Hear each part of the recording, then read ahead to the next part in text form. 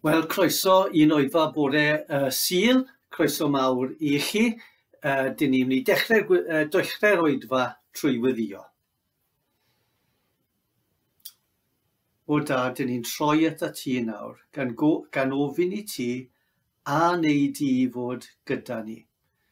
Ti yw y Duw sydd yn bresennol ym mhob man, ac felly ti fod mor agos ata ni yn ein cartrefi, ac y gellu ti mewn unrhyw adeilad, neu hyd yn oed pan dyn ni'n dod at ein gilydd. Ni'n gwybod bod ti'n bendithio'n arbennig pan mae dy bobl yn cwrdd â'i gilydd. Ond a wneud i bendithio hyd yn oed pan dyn ni'n cwrdd dros y we, fel bod ni'n gwybod bod ti ar waith yn ein calonnau ni nawr. Maddau'n beiau ni, helpa ni nawr, i dy addoli di. Amen. Dim ni troi at ein emyn cynta, emyn o fawl i Dduw, rhif 45 yn Gorfoledd Gras, y llyfr sydd gyda ni yn yr Eglwys. Fy enaid mola Dduw'r gogoniant, dwg dy drysor at ei draed. Pam? Tua brofodd ei faddeiant, tua olchwyd yn y gwaed, os yw'r pethau yma yn wir yna moliant, dyro mwy i'r gorau gaid. Rhif 45 yn Gorfoledd Gras, a bydd e'n dod i fyny ar y sgrin i chi.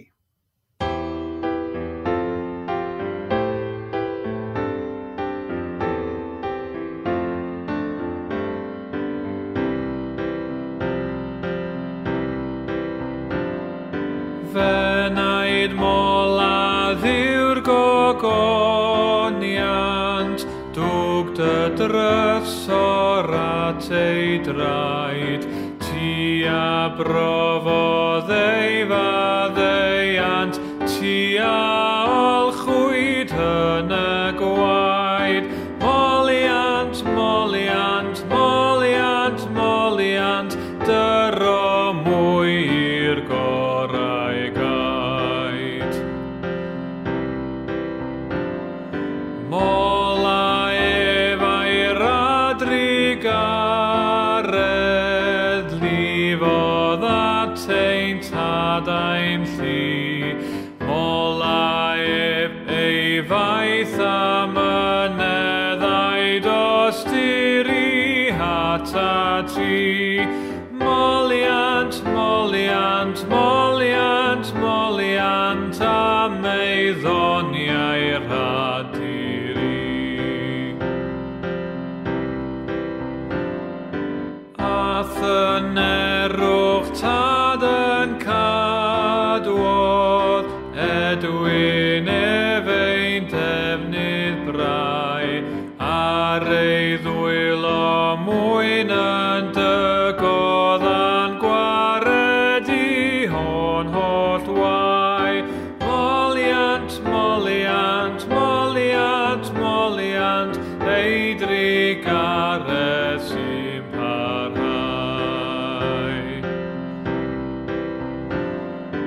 Yn y gan angylion un o chwiau gwelwch yn ddilen, hael a llwyr o'i flaen ymgrymwch, a holl lioedd nefiwch ben. Moliant, fo i Dduw pob gras. Amen.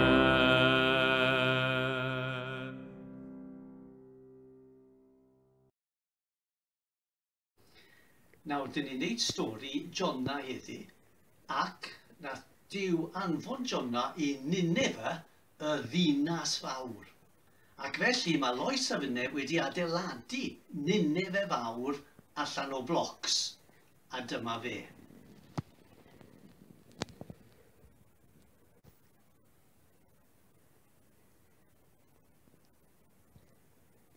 Chi'n gweld yn y ddinas, dyn ni wedi iwso pob fath o blocs gwahanol, pob fath o siapau, ceisio wneud pethau edrych yn daclus a diddorol, pob fath o bethau wahanol, mae wedi cymryd hir i wneud. Ond i ni wedi mwynhau i wneud ac yn teimlo erbyn y diwedd, mae gyda ni dinas da go iawn. Rydyn ni wrth ein bodd efo'n dinas blocs ni.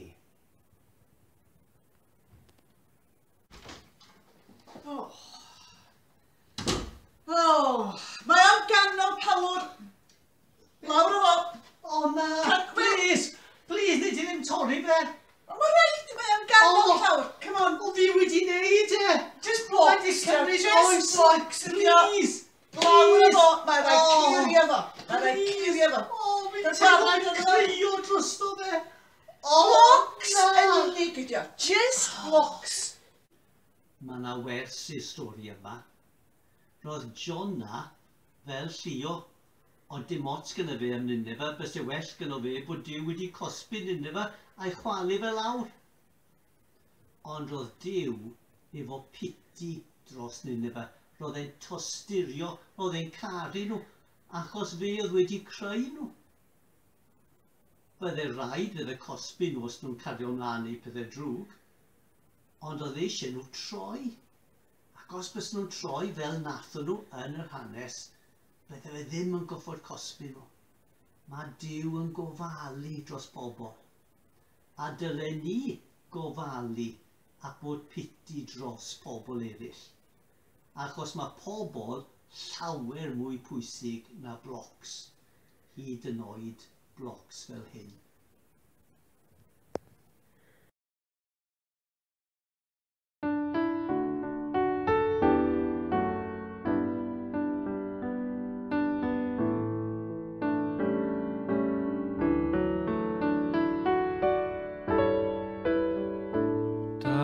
Gysgod croes yr Iesu, mae lle i well anglwyf, rhyfeddol yw'r drigaredd am galwol fel yr wyf.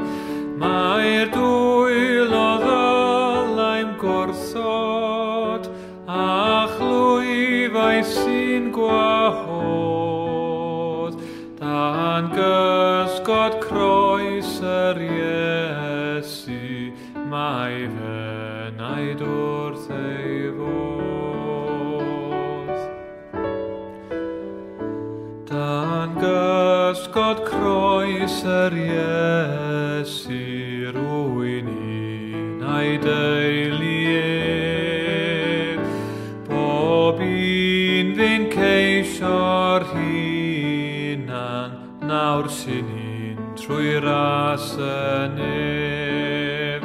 Sut fedrwn waradwyddo rhai garodd Iesu gwyw, dan gysgod croes yr Iesu, gwel y plant alwod yw.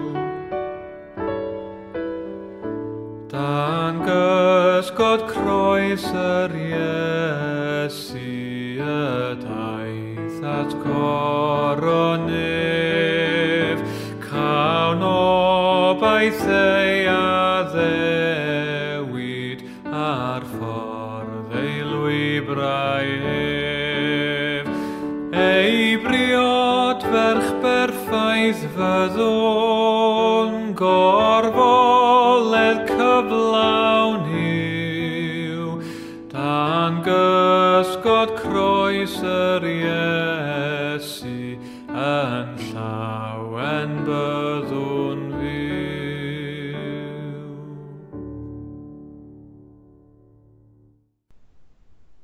Felly heddiw, da ni'n troi i lyfr Jonah ymysg y Proffwydi bychan. Felly, da ni wedi bod ni'n dechrau ar nifer o Proffwydi, da ni heddiw'n troi at Jonah. A mae'r darlleniad yn dod o benodau Jonah 3 a 4. Felly, ail hanner llyfr Jonah.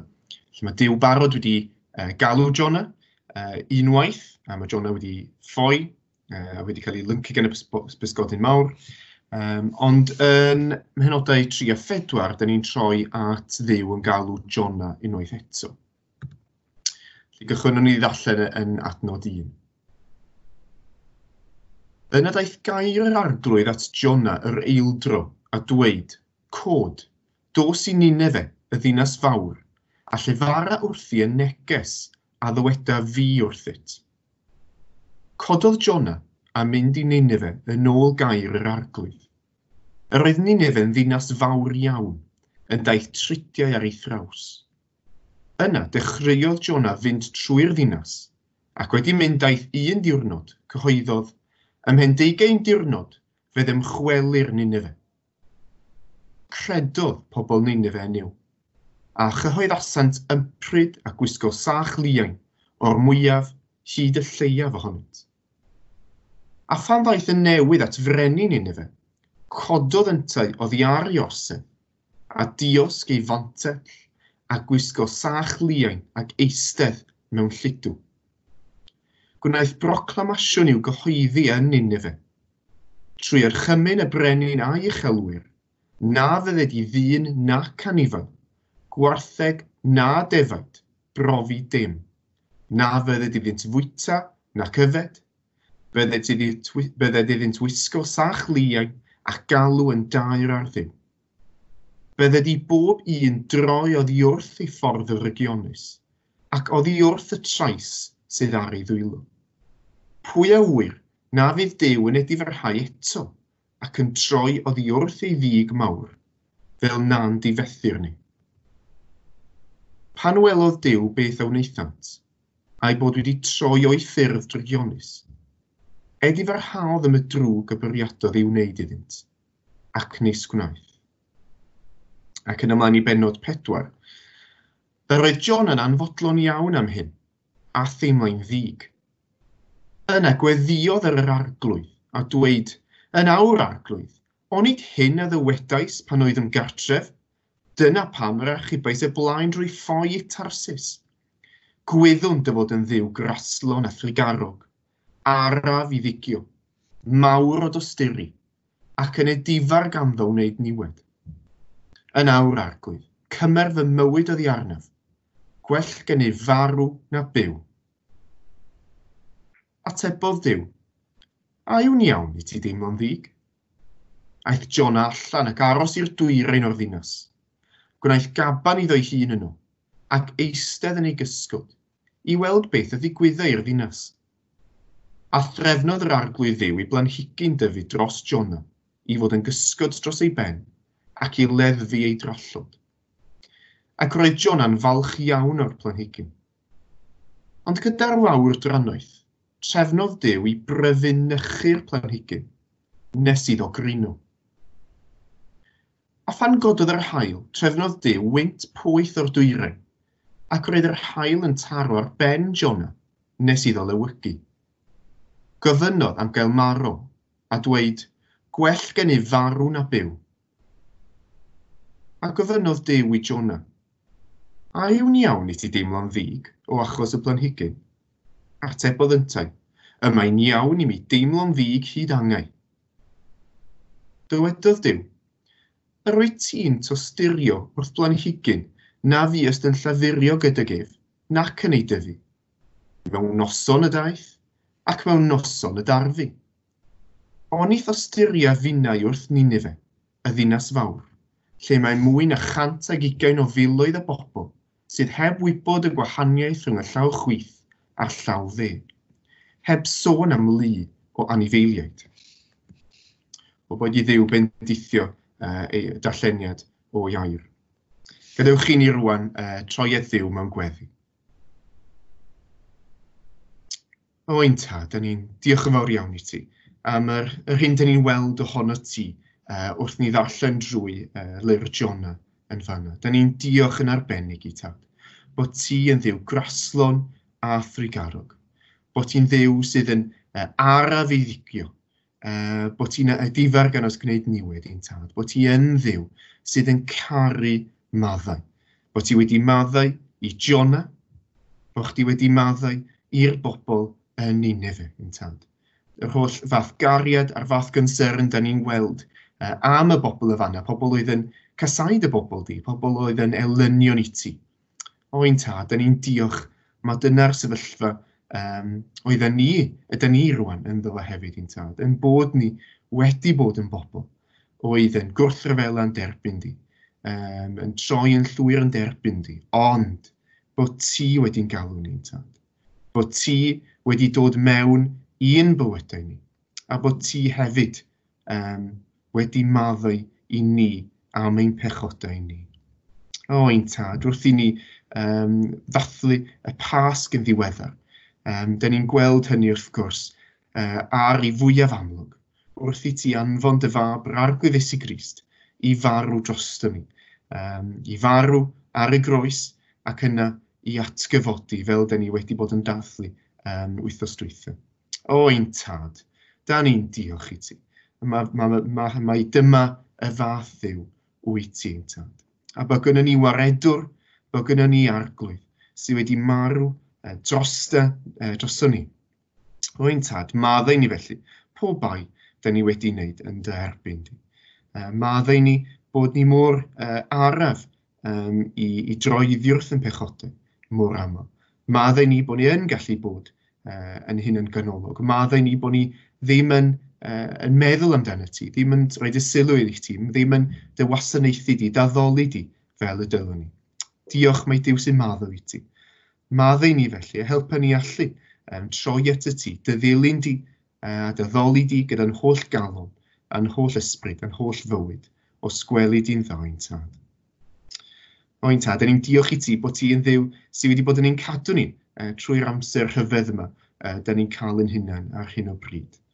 O'n tad, da ni'n gofyn i di fod efo ni, ni di'n cadw ni'n y cyfnod yma, ond ni di helpu ni fel unigolion ac fel dy eglwys di, i allu bod yn dystiolaeth i ti, mewn cyfnod lle, mewn ffordd, dwi'n siŵr bod o'n gyfnod lle gall yr eglwys ddisglirio hyd yn oed yn fwy nag arfer. Helpa ni wybod sut i wneud hynny felly ysgweli di'n dda.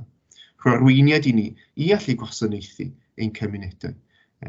Helpa ni wybod y ffyrdd gallen ni fod yn dystiolaeth, fod yn rhannu air di yn y cyfnod yma. Yn y cyfnod lle mae pobl yn chwilio am obaith, yn chwilio am sicrwydd, yn chwilio am ystyr hefyd ein tad. O'n tad, yng nghanol y sefyllfa yma, da ni'n diolch i ti bod ni'n gwybod mae ti sydd wrth y lliw. Mae ti sydd yn rheoli. Mae bod gyn ti bwrpas mhob peth a drwy bob peth ein tad. Ac felly, da ni'n cyflwyno'r cyfnod yma i ti. Da ni'n meddwl am y meddygon a'r rheini sydd yn gorfod delio gyda y salwch yma ar draws y byd i gyd ein tad. Da ni'n diolch i ti'n arbennig bod ti wedi gosod rhai o dy blant reit ar flaen y gad yn yr achosion yma. Bydd efo nhw, helpa nhw fod yn dystiolaeth i ti, cynhalia nhw trwy y cyfnod yma, sgweli di'n dda. Wrth iddyn nhw orodelio a helpu gyda pobl yng nghanol y sefyllfaoedd yma. O'n tad, da ni yn cyflwyno yr holl sefyllfa i ti felly. O'n tad, da ni'n diolch i ti bod ni dal yn gallu cyfarfod, nad ydyn ni'n gallu dod at ein gilydd, a da ni'n edrych ymlaen i gallu dod nôl at ein gilydd mewn un lleoliad. Diolch bod ni dal yn gallu cyfarfod gyda'n gilydd, diolch trwy'r cyfarfodydd yma, diolch bod ni dal yn gallu cyd-addoli gyda'n gilydd, y cydweddio gyda'n gilydd ein tad. O'n tad, da ni'n diolch bod ti yn ddiw sydd yn bresennol gyda ni, lle bynnag ydyn ni. O'n tad, bydd efo dy blant ar draws y byd. Yn enwedig yr rheini sydd yn cael eu herlyd mewn llefydd gwahanol ein tad. Neu di gynnal nhw, neu di fod yn agos atyn nhw, wrth iddyn nhw gorwynebu bob math o heriau gwahanol. Da ni'n diolch i ti, mae ti sydd wrth y lliw, ac mae ti yw'r Duw sydd yn ein cynnal ac yn gofalu amdano ni lle bynnag ydyn ni. Ac felly, da ni'n gofyn rwan i di fod efo Derek wrth iddo fo agor y gair i ni. Ni di eineinio fo efo'r ysbryd glân, ni di roed y geiriau iddo fo, ni di i arwain o, a bydd efo ni, sgweli di dda, bydd di'n paratoi'n calonnau ni a meddyliau ni i dderbyn gair di, Neu di lefaru wrthyn ni os gweli di'n dda. A neu di helpu ni allu gweld rhywbeth newydd ohono ti, tad. A bod yn bywyd bywydau ni'n cael yn traws newid wrth i ni wrando ar dair di heb y bore yma. Am bod ni'n gofyn hyn felly, yn enw ac yn heiddiant yr Arglwydd Iesu Grist. Amen.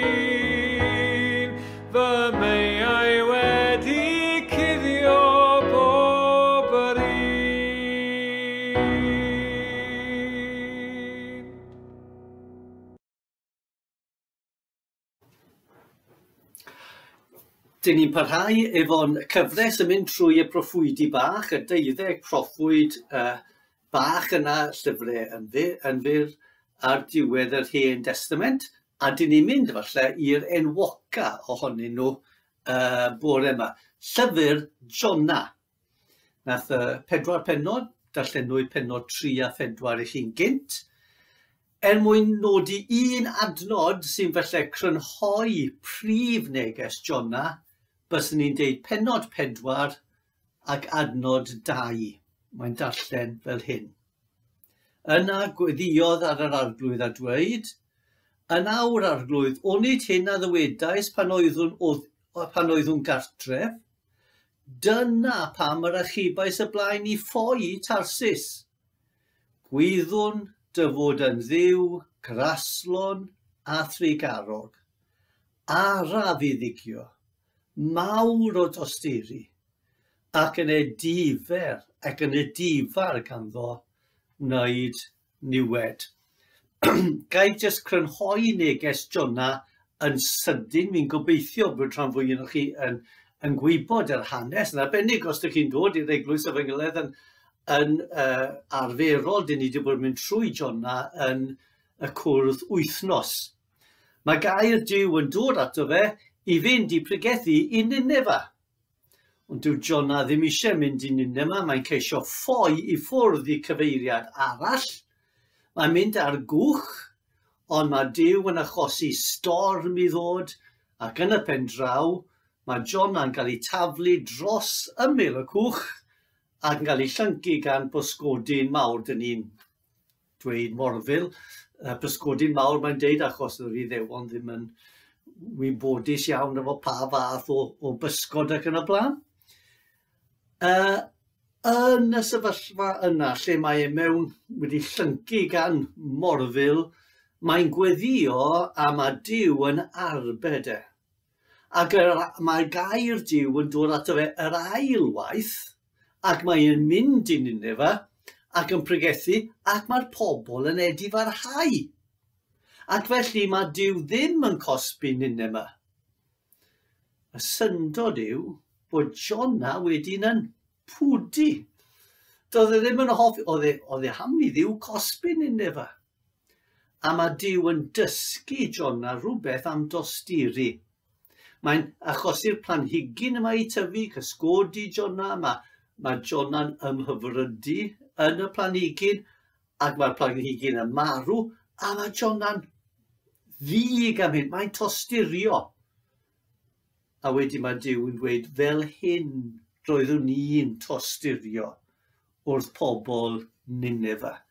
Bod Duw yn dysgu i Jonah rhywbeth am ei dosturi fe ei hun dros y digred.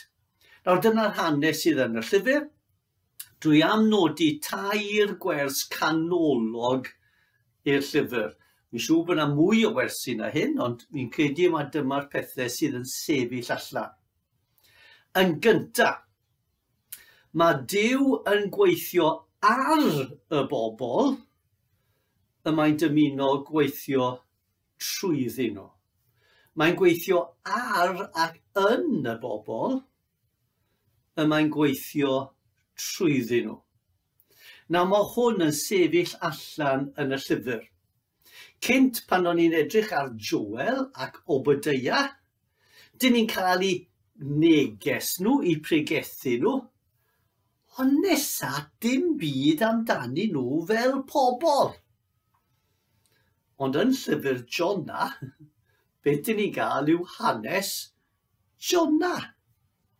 Yn llyfrau Proffwydi yn gyffredinol, beth sydd gyda ni yw crynodebau o'i pregethau nhw o'r neges ac ambell i sylw personol, weithiau dim, weithiau chydig bach am y pobl. Yn llyfr Jonah, y gwrthwyneb sydd. Mae holl pregethu Jonah wedi cael ei crynhoi i hanner adnod. Pennod 3 ac adnod 4, diwedd y pennod, ymhen 20 diwrnod fe ddymchweli'r Nineve. Nawr fi yn credu bod Jonah wedi pregethu mwy na tua 8 gair. Mae'n yw crynodeb, mae'n siŵr bod wedi pregethu am Efengylaidd a phopeth felly. Ond dyna'r unig dan lle ni cael y neges. Pwyslais y llyfr yw nid ar yr hyn oedd Jonah'n pregethu, ond sut roedd Duw yn gweithio ar Jonah ei hun. Hanes Duw yn delio gyda'r proffwyd. Yn Pennod 3, dyn ni'n gweld Duw yn gweithio trwy Jonah. Pan mae e'n pregethu, mae Duw yn bendithio. Mae pobl Nineve yn edifarhau. Ac mae Duw ddim yn ei cosbi nhw. Fysa'r rhan fwyaf o weinidogion wrth ei bodd yn cael y fath ymateb i'w pregethu. Ond rhan fwyaf llyfr yn sôn am Duw yn gweithio nid trwy Jonah, ond yn gweithio ar Jonah. Ac yn Jonah ei hun i ddysgu iddo fe gwirio wrth y di-gred. Nid bwriad Duw yw bod y proffwyd neu'r Cristion i fod fel rhyw keyboard cyfrifiadur. Bod Duw yn teipio mewn y neges a ni jyst yn trosglwyddo fe. Neu jyst dictaphone. Bod ni'n deud y peth heb teimlo fe. Y peth pwysig yw bod Duw am i Jonah gredu'r neges. Mae'n fe teimlo'r neges. Mae fod trosglwyddo'r neges nid yn unig efo'i geiriau, ond efo'i galon. Dwi'n dychmygu rhywbeth sili fel hyn, bod yna ddau gariad ac am ryw reswm rhyfedd, dyn nhw'n deall yr un iaith. Ac felly maen nhw'n gofod siarad a'i gilydd trwy cyfieithydd. A mae'r dyn yn dod ac yn deud rhywbeth fel hyn, mae'n nghalon i'n toddi wrth dy weld i, dwi ti mor brydferth, fi'n caru ti ac dwi'n hiraethu amdano ti, fy anwylid pennaf yn y byd. Mae'r cyfieithydd yn troi at y ddynes ac yn gweud, mae'n licio ti. Mae'n crynhoi y neges, ond os dim o'r teimlad yna. Ydy ni yn trosglwyddo neges Duw gydag angerdd Duw. Roedd newid yn Jonah, neu oedd Duw yn newid Jonah i fod yn negesydd addas i Dduw. Ond roedd y proses i Jonah yn boenus. Mwyn newid Jonah, roedd rhaid iddo gael ei lyngu gan forfil. Nawr, os ydych chi'n darllen Pennod 2 ar disgrifiad, nid rhywbeth neis oedd hyn. Yr argraff dwi'n cael o ddarllen mae teimlad cynta Jonah oedd rydw i mewn uffen wedi gwrthod gan Dduw. Oedd e'n ofnadwy o beth. Wedyn, hyd yn oed ar ôl y bendith, mae dal Duw yn delio gyda fe. A chi'n gweld yn Pennod 4, mae Jonah'n teimlo'n ddig hyd at farw. Mae eisiau marw. Dwi'n eisiau byw. Mae'n llawn hunan dosturi, pechadurus gawn ni nodi. Ond roedd gwaith Duw ar galon a bywyd Jonah yn ddofn ac yn boenus. Roedd rhaid iddo fe cael gwared o ragfarnau calon Jonah. Rhagfarnau feddwl e. Roedd rhaid iddo fe rwygo allan gwreiddiau pechod oedd yn mynd yn dofn i mewn i'w fywyd e. Nawr, dwi'n gobeithio bod ni gyd am i Dduw weithio trwom ni. Os dyn ni di dod i nabod Duw, dyn ni am i Dduw defnyddio ni yn ei waith e. Ond os ydyn ni eisiau i Dduw defnyddio ni yn ei waith e, rwy am osod lawr 3 gosodiad. Gyntaf, mae grasisau yn fwy pwysig na doniau.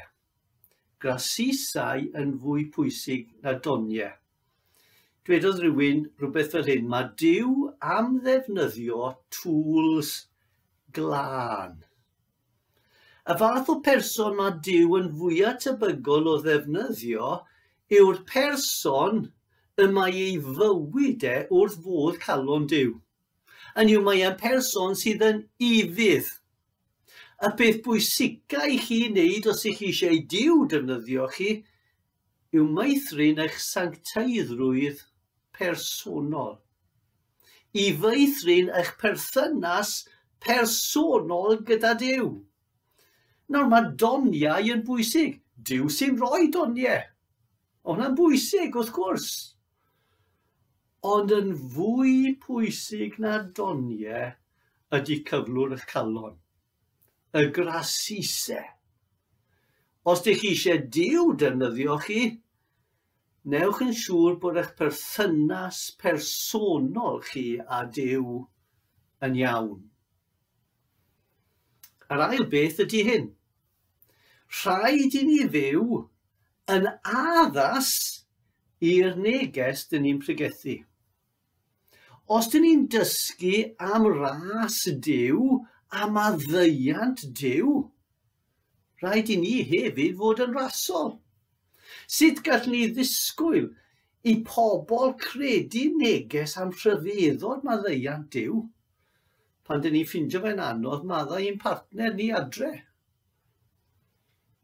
Sut gallwn ni ddisgwyl bod pobl yn credu y neges bod ni'n deud bod Duw yn sanctaidd a chyfiawn pan dyn ni yn twyllo ac yn anonest yn ymwneud ni?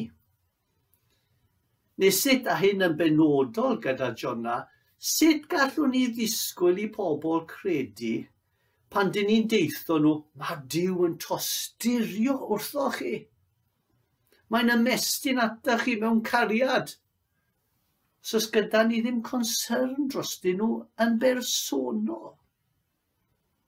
Roedd rhaid i Jonah cael calon a bywyd oedd yn addas i'w neges. A mae Duw am ein calon am bywyd ni cyd-fynd gyda neges. A trydydd gosodiad ydy hyn.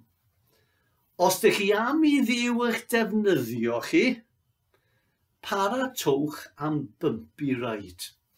Nawr, dyw hwn ddim yn reol pendant, ond ga i ddeud mae e'n debygol iawn. Mae Duw yn delio yn ddwfn gyda'r pobl mae e'n defnyddio yn fawr. Yn Philippiaid Pennod 3, adnod 10 ac 11, na i ddim darllen yr adnodau trwodd, gewch chi troi atyn nhw nes ymlaen os chi'n dymuno. Mae Paul yn sôn bod e'n dymuno profi grym yr atgyfodiad a chymdeithas ei ddioddefiadau. Nawr fi'n credu bys yr rhan fwyaf ni dim ond eisiau un o'r reina. Ie, dyn ni eisiau profi grym atgyfodiad Crist yn ein bywyd ni. Teimlo'r grym yna'n concro'r pechodau a rhyw dawn i gallu rhannu'r Efengyl ac o rhyw grym ar waith. Ond byddai Paul, dwi eisiau gwybod hefyd cymdeithas dioddefiadau Crist. A chi sylwi yn yr adnodau yna yn Philippiaid, os newch chi troi at nhw, maen nhw'n mynd efo'i gilydd. Os ydych chi eisiau profi grym yr atgyfodiad, a chi profi cymdeithas y dioddefiadau.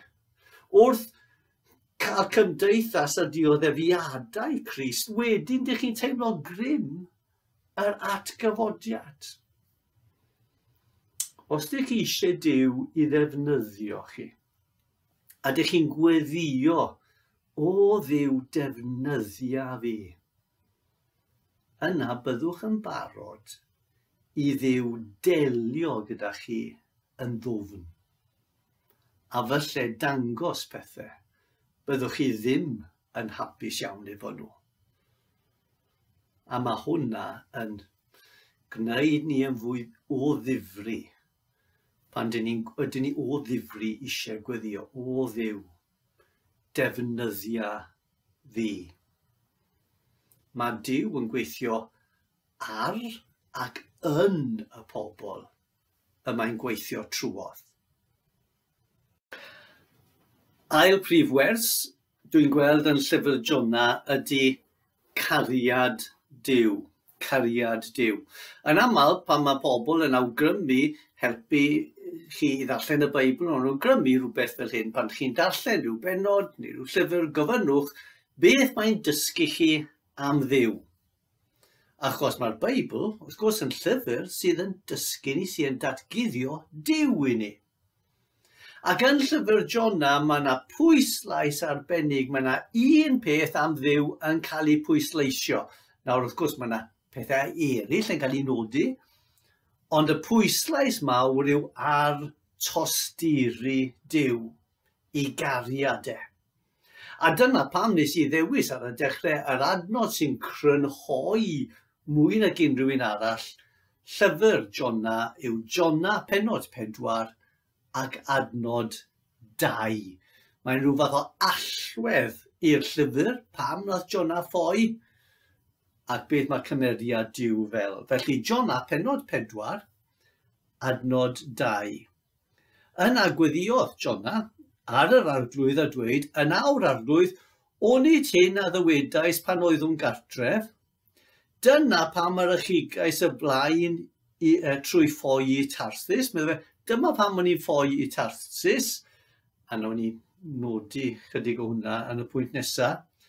Oherwydd, medde fe, gwyddwn o'n i'n gwybod dy fod yn dduw, graslon a thrigarog, araf I ddigio, mawr o dosturi ac edifar ganddo wneud niwed. Sylwech gyda I gyd bod Jonah'n gweud, o'n i'n gwybod mai fel un oeddet ti o ddiw. Sut oedd e'n gwybod? Wel, os ydych chi yn gwybod eich Beible, mae'r ateb yn reit syml. Oherwydd beth mae Jonah yn neud fan hyn yw dyfynnu un o adnodau mwyaf pwysig yr Hen Testament. Yn Exodus Pennod 34 ac adnod 6, mae Duw yn cyhoeddi ei enw I Moses ar fynydd Sinai. Dyma medde Duw pa fath un ydw I, Duw grasol a thrigarog, aml o drigaredd ac yn y blaen. Ac mae'r adnod yn cael ei ddyfynnu neu cyfeirio ato tro ar ôl tro trwy'r Hen Testament. Does na ddim syndod felly bod Jonah yn gwybod beth oedd Duw fel. Oedd e'n gwybod yr adnod yma bod Duw yn dosturiol. Nawr, yn yr adnod mae yna 3 gair sy'n disgrifio cariad Duw. Mae'n gweud bod Duw yn raslon, trigarog a mawr o dosturi. Ac felly dwi eisiau canolbwyntio ar y 3 gair yna a ceisio disgrifio nhw yn eu cefndir. Cynta I gyd bod Duw yn raslon. Nawr mae'r gair yn yr Hebraeg gafodd ei sgwennu yn wreiddiol yn awgrymu grasol yn ei 2 ystyr. Yr ystyr cynta yw cariad dydych chi ddim yn haeddu. Bendithion yn cael ei roi I elynion, nid jyst cariad, ond mae'n peth grasol, tu hwnt I haeddiad, yn erbyn beth mae'r person yn haeddu. Ond mae yna ail ystyr sydd yn debyg yn y Gymraeg i'r gair, sef yr ystyr prydferth. Yn Saesneg, mae'r gwahaniaeth rhwng gracious a graceful. Ac os yn y Gymraeg, fel yn yr Hebraeg, mae yna rhywbeth o'r 2 yn y gair grasol. Yn yw bod rhywun, wel, os dwi'n dychmygu, os bys Lili yn dod ac yn dawnsio, a byswn i'n dawnsio. A bys Lili tipyn bach mwy grasol yn y ffordd y bys hi yn neud o'i cymharu a fi a byswn ni fel eliffant. Nawr, cariad os gai oswyd prydferth. Felly dyna'r gair cynta, bod gan Dduw y cariad yma sy'n ymestyn allan at ei elynion, sy'n ei prydferthu fe. Cariad graslon. Ond wedyn, achos bod cariad Duw mor fawr, mae'n goffod defnyddio geiriau eraill. A dyma'r gair nesaf, trigarog. Trigarog. Nawr, yn ôl yn dealltwriaeth I wedi ceisio trial edrych mewn i'r cefndir y gair Hebraeg fan hyn. Mae cnewyllun y gair sy'n golygu trigarog yn dod o'r gair croth. Yn yw womb, lle mae babi mewn merch cyn I cael ei geni. Nawr chi'n gwybod, os ydych chi'n bwrch Beibl, lle ddim yn dod mas yn pob cyfieithiad, yw bod y pobl Ebraeg yn tueddu cysylltu teimladau efo wahanol darnau o'r corff. Mae hyn yn naturiol yn pob gwlad bron iawn. Dyn ni'n deud yn Gymraeg, o'n i'n teimlo fe yn fy esgyrn ni. Neu ni'n deud am rhywbeth arall, oedd fy nghalon yn toddi. Nawr yn yr adnod yma, beth sydd gyda ni, chi'n gweld y peth, teimlad croth. A yw teimlad mam tuag at I babi. Y tosturi, y cariad, y gofal yna sydd gan mam tuag at y babi yn ei chroth neu newydd cael ei geni. Teimlad croth. Chi'n gweld y geiriau yma, mae Duw yn raso a trigarog. Ond wedyn dyn ni'n cael y gair nesaf yma. Mawr o dosturi. Chi'n gweld bod yna pwyslais ar y gair yma, yw mawr o dosturi. A fan hyn dyn ni'n dod at gair mawr yr Hen Testament, chesed yn Hebraeg. Mae'n gair sy'n dod, os ydych chi'n meddwl mae Testament Newydd ar gair gras, yr un sy'n cyfateb yn yr Hen Testament yw'r gair chesed. Mae yna 3 peth yn y gair, a os ydych chi'n edrych lan eich geiriaduron sy'n esbonio hyn, chi'n gweld y 3 pwyslais yn y gair. Cynta I gyd, cariad. Mae'r chesed yma, y tosturi wedi cael ei cyfieithu fan hyn, mae'n golygu cariad. Hynny yw, teimlad o gariad yw e. Dyna'i nodwedd e. Ond yr ail pwyslais yw cryfder. Teimlad cry o gariad. Nid infatuation, ond rhywbeth nerthol. Teimlad mawr o gariad. Felly, bys chi'n mynd defnyddio'r gair yma am rhywbeth bach, ond rhyw teimlad cryf o gariad. Ond y trydydd beth sydd yn y gair yw ffyddlondeb. A weithiau mae'r gair yn cael ei cyfieithu fel ffyddlondeb. Cariad sydd yn sticio at rhywun. Mae'r gair yn cael ei defnyddio am perthynas Dafydd a Jonathan, a fi'n meddwl bod hwn yn darlun gwych o'r gair. Oedd y ddoi wedi ymrwymo at ei gilydd, yn caru gilydd, yn sticio at ei gilydd. Yn yw cariad, os gael ei osoflun, priodas yw hwn, nid jyst canlyn. Cariad cyfamodol Duw. Mae Duw yn ymroi I bobl ac yn addo tywallt y cariad cryf yma nhw am byth. Cariad cyfamodol. Nawr mae deall cariad Duw yn peth ogonyddus. Gai roi cefndir I chi lle mae'r gair yma, lle mae'r disgrifiad yma o Dduw yn dod yn Exodus 34. Yn Exodus 33 ac adnod 18, mae Moses yn gweddio y geiriau yma. Dangos I mi dy ogoniant. Dyma weddi addas I pob Cristion. Ond mae Moses ar y mynydd yn gweddio Dduw, dwi eisiau weld dy ogoniant. Ateb i'r gweddi hynny yw Exodus 34 ac adnod 34 ac adnod 6. Sut mae Duw yn dangos ei ogoniant? Wel, beth mae'n dod? Mae'n gweud, fe na I ddod o dy flaen di a na I cyhoeddi fy enw.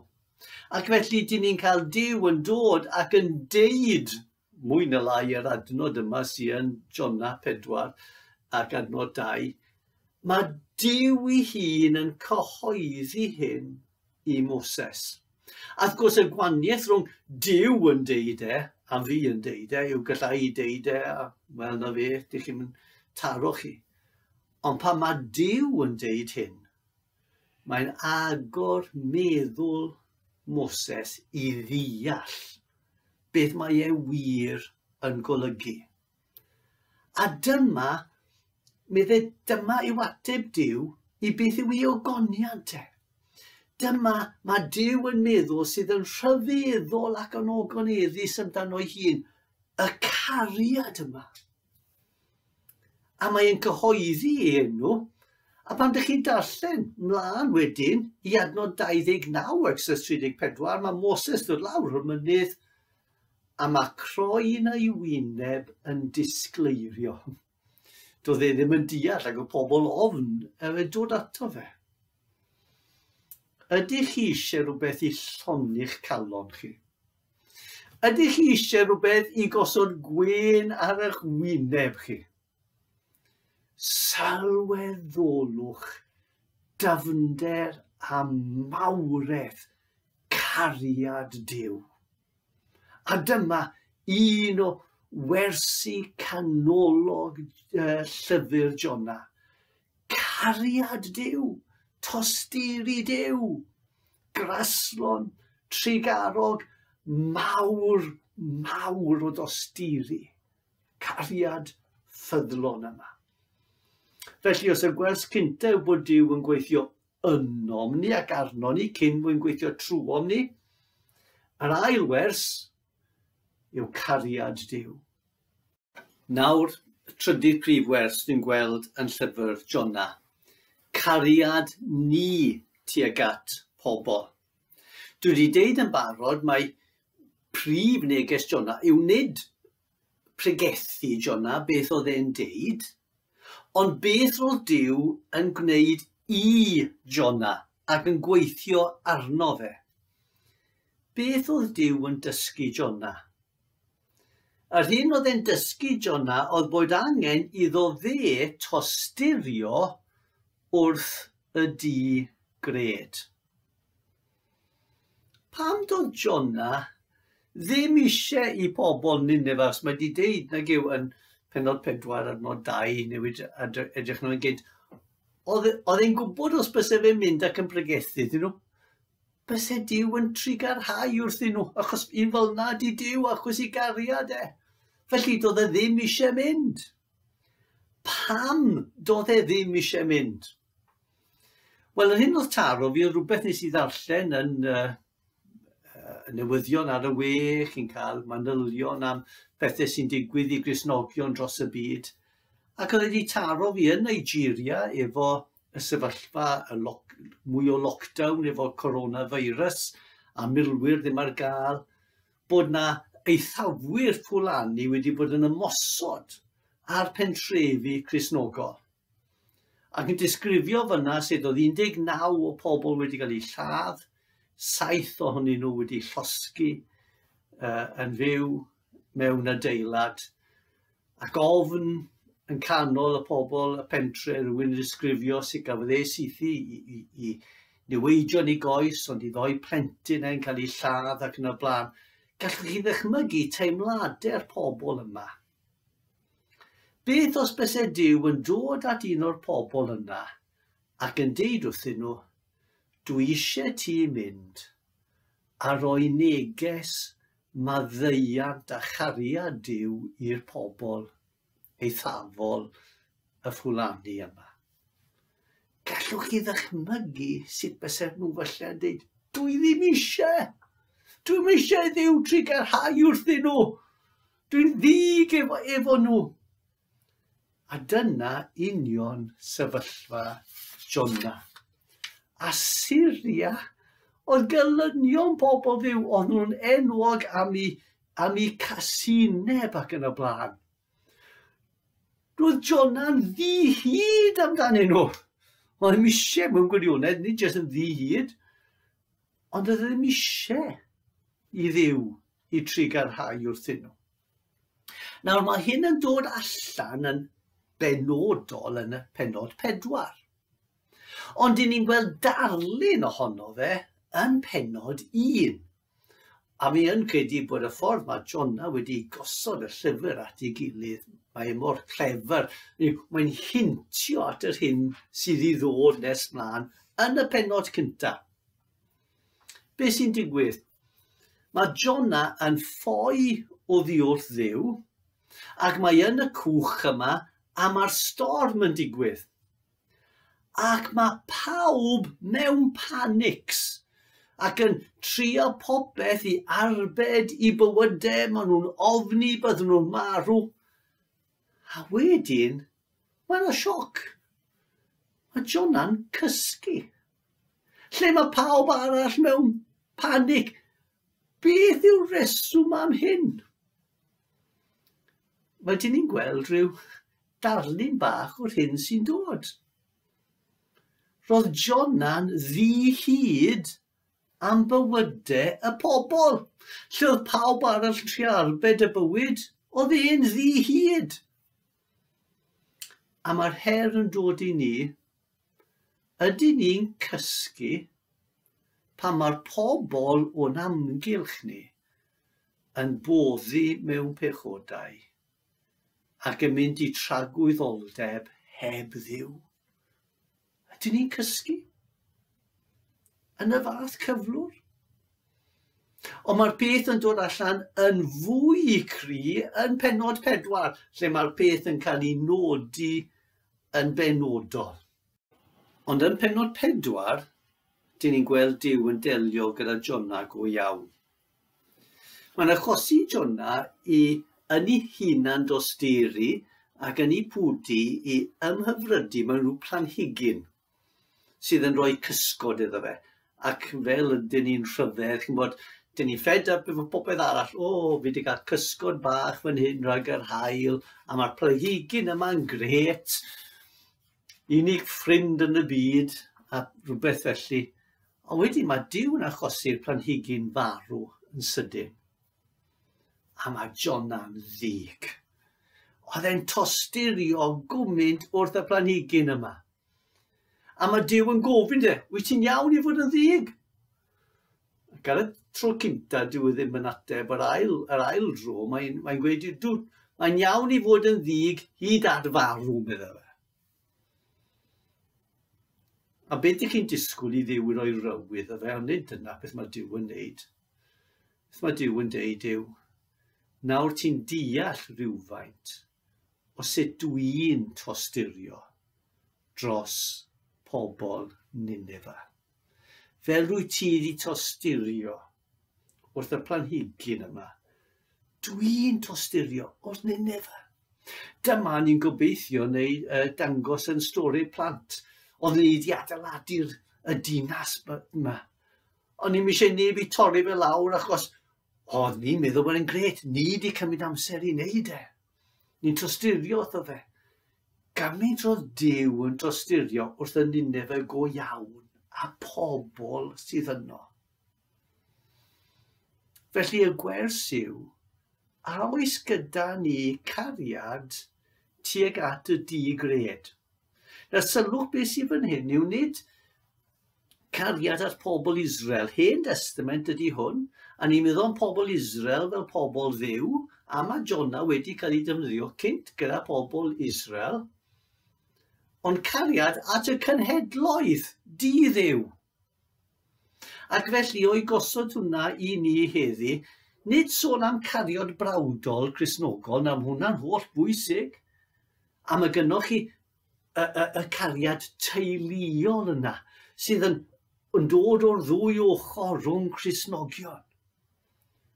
Ond beth am cariad at pobl sydd ddim yn caru chi nôl? A rhai sydd ddim yn Gristnogol. Trosturi sydd fan hyn dros yr anghredinwyr, dros gelynion, pobl sydd ddim eisiau clywed am Iesu Grist.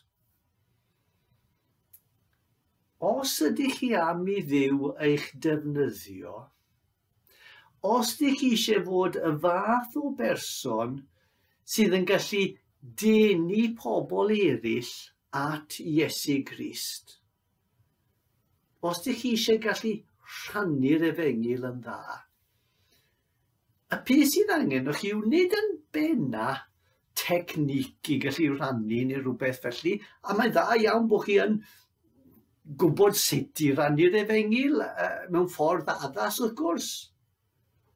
Ond be sy'n eisiau'n bennaf yw hyn? Concern dros pobl. Ydych chi'n caru nhw? Ydych chi'n tosturio wrthyn nhw? Bo chi nid jyst yn dangos neges Duw wrthyn nhw yn eich geiriau, ond bo chi'n dangos calon Duw tuag atyn nhw, yn eich tosturi chi tuag atyn nhw. Be sy'n gwneud efengylwr? Tosturio dros pobl yn eu cyflwr gwael. Beth yw prif negeseuon llyfr Jonah? Wel, dyma fel dwi'n gweld e. Gyntaf bod Duw yn gweithio yn y pobl ac ar y pobl y mae'n mynd i wneud gwaith trwyddyn nhw. Yn ail, cariad rhyfeddol Duw. Ac yn drydydd, bod y cariad yna a'r tosturi yna i fod i cael ei adlewyrchu yn ein bywydau a'n calonnau ni. Dyn ni'n mynd i ganu nesa ein emyn ola ac emyn 89. Duw mawr y rhyfeddodau maith. Rhyfeddol yw pob rhan wrth waith. Ond dwyfol ras. Be sy'n sefyll allan yn yw? I ras e. I gariad e. Ond dwyfol ras mwy rhyfedd yw. Nath holl weithredoedd o bob ryw. Pa dduw sy'n maddau fel tydi yn rhad ein holl bechodau ni.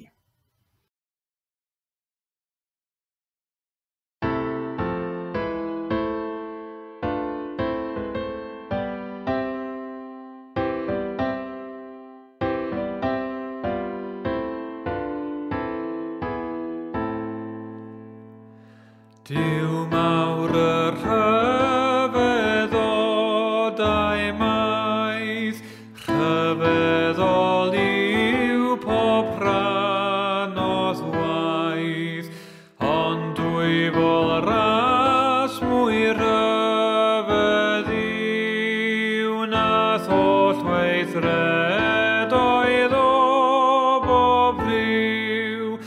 Pa dduw sy'n maddau fel tydi, yn rhad ein holl bechodau ni.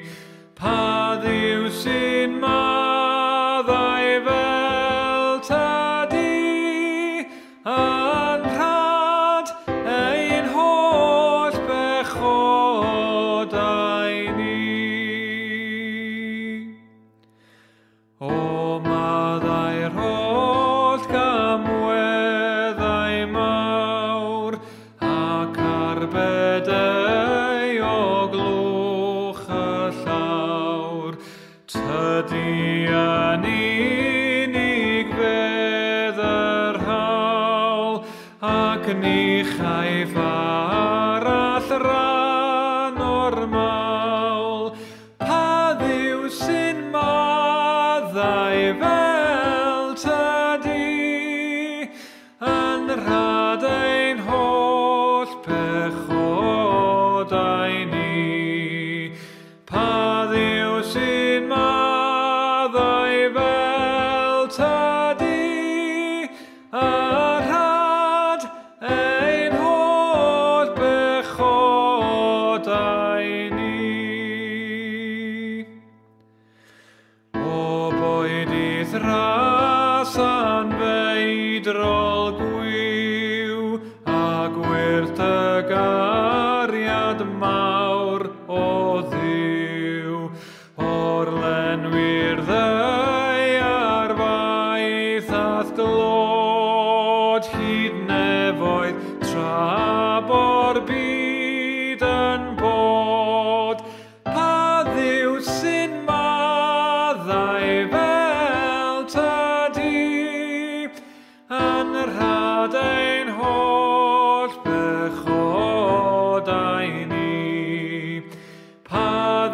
sy'n maddau fel tadi, yn rhad ein holl bechodau ni.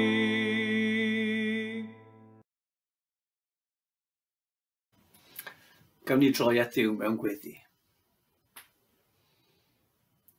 O Dad, mae yn ddymuniad gynno ni bod ti yn gweithio trwom ni. Dyn ni wedi profi, o Dad, dy ras yn ein calonnau ni, a dyn ni am i eraill teimlo hyn. Dyn ni eisiau adeiladu ein cyd Gristnogion. Dyn ni eisiau bod yn bobl wyt ti'n defnyddio. Ond dyn ni'n ymwybodol os dyn ni'n gofyn am hyn, y bydde ti'n gweithio yno ni. Bydd ti'n gwneud ni y fath o gymeriadau y gallu ti defnyddio.